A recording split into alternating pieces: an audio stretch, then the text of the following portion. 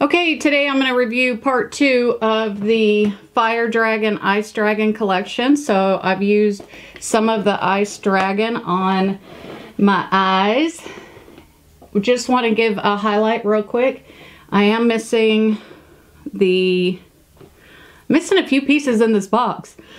They might have fallen out a second ago. But anyways, the Fire side, absolutely loved everything on the Fire side. The lippies were great, etc. The Ice side had some trouble with, so kind of the opposite experience of the Fire side. The purple in this little pan here that was supposed to go on the lid, I had to scrape it to get the product up and it still was patchy. The blue, however, went on really good. A lot of fallout, so you got to be prepared there.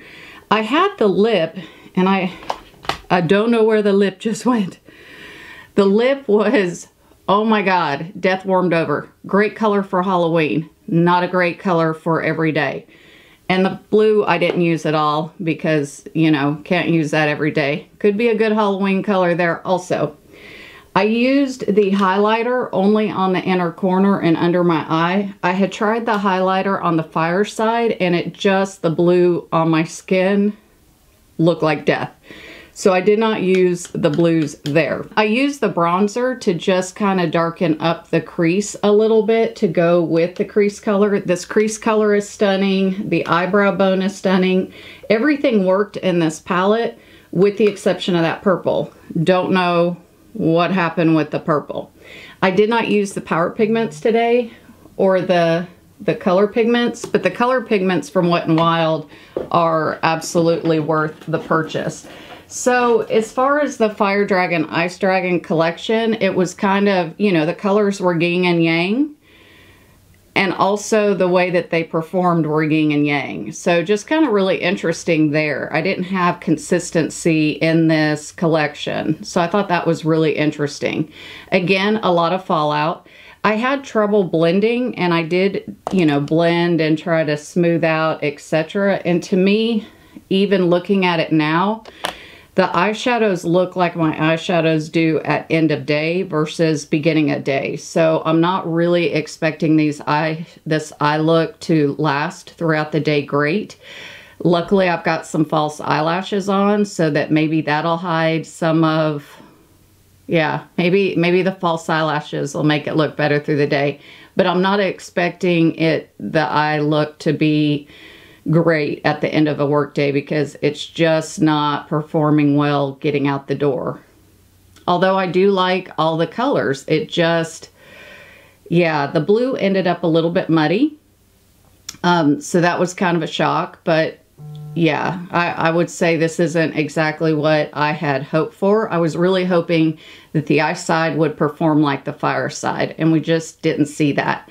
The lip, I went ahead and changed out. Like I mentioned, I just went ahead and put on a dose of colors that had kind of a coffee look to go with the transition shade to make it look a little bit more everyday wearable.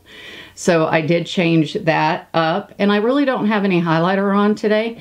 So just kind of more of a matte look. Anyways, I'd like to hear what you think about this. You're going to see the tutorial or me trying to use it in just a second. I would really like to hear your thoughts, questions, comments below. All right, here we go. Today we're going to do the second part to the Fire Dragon Ice Dragon collection from Wet n Wild. And so we've already done the Fire Dragon. Now we're going to get into the Icy Blue. So yeah, I'm kind of excited about this. We're going to use the color for the eyebrow bone. All over, swept lightly all over the eye. That's going to be our canvas. Okay, I'm going to go into above the crease for the transition using the transition color since I have a bit of a wider space right there. We're going to warm it up. I really like this transition color. I think it is so pretty. I am going to take the bronzer and use that in the crease. If I'm not mistaken. And I am using a Wet n Wild brush. And that just adds a bit of warmth. All right, taking this purpley color for the eyelid. Doesn't look like it's coming off on the brush. Okay, that's not coming off on the brush. So I just kind of scraped it a little bit with my fingernail to get it to pull up some.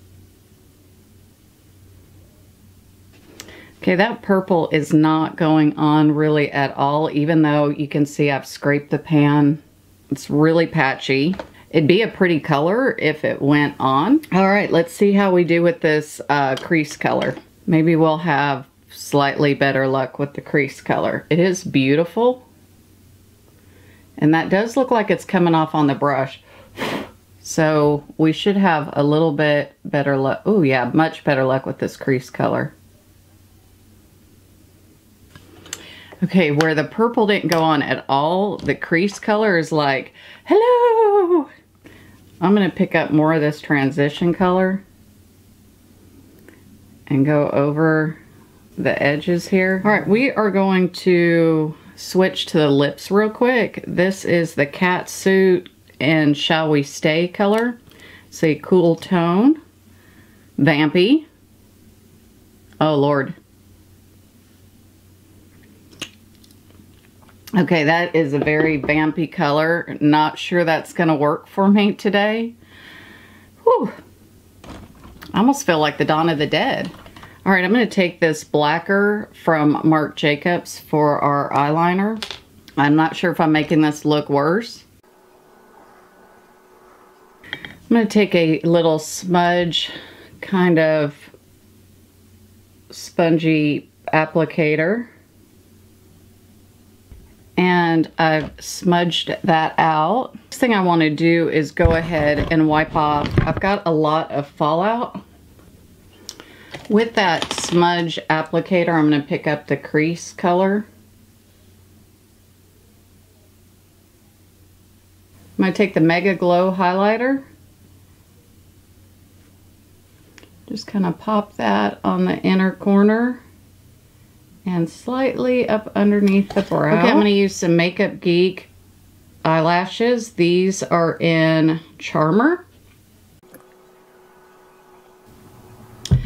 Okay, so this completes the look, although I do not like the lip, and so we're going to make some adjustments there, but all right. So this is what we finished with the Fire Eye side.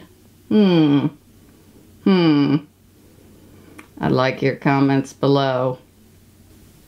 Thank you so much for joining today using the ice side of the Fire and Ice collection from Wet n Wild. If you liked it, please give it a thumbs up. If you haven't subscribed, please consider subscribing or refer me to a friend. And as always, have a great one. Until next time.